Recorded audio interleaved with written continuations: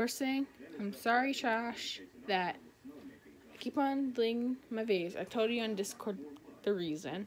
And second thing, please ignore the TV. And third thing, I do stutter, and I sometimes do this thing where I say a word and then I cut it off at the end and I smack my phone. This is going great so far.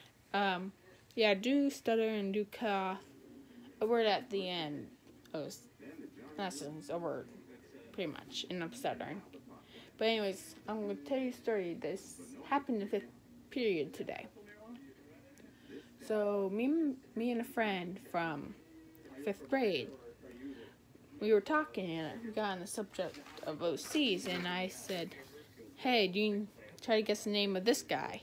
And she said Snake Boy. And eventually we started talking more about OCs. And she's like, hey, do you remember Pepsi? I said, do you mean Pep? And also I said, you remember Nintendo, which is her, Dutch Angel Dragon? And she's like, yeah.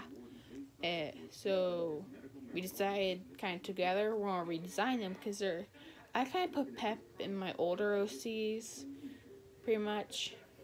But I'm going to show you the old designs of them, and I'm going to go to the website for Dutch Angel Dragons. Right now is the base for them.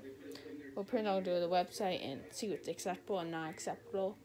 Because I made this guy in class without the guidelines. But prepare for old art with rabbit ears. And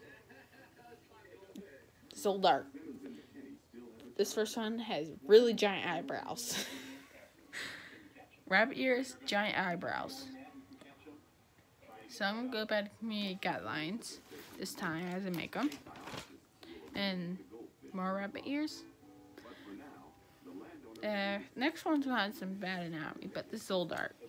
It's made last year, but I had no idea about anatomy. So you can obviously kind of tell he's obsessed with Pepsi, since he's based off of it. And here's his color palette, or pretty much the ref. So I'm going to be going off of this ref, kind of changing some things. Go to the website, fix some things up, and after I'm done that, I might share it with you guys, and tomorrow I'm going to share it with my friend.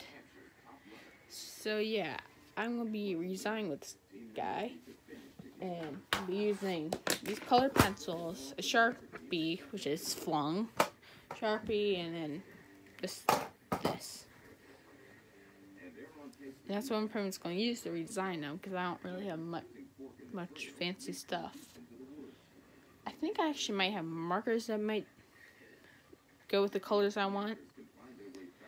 But if I do have them, I'll use the markers instead of the colored pencils.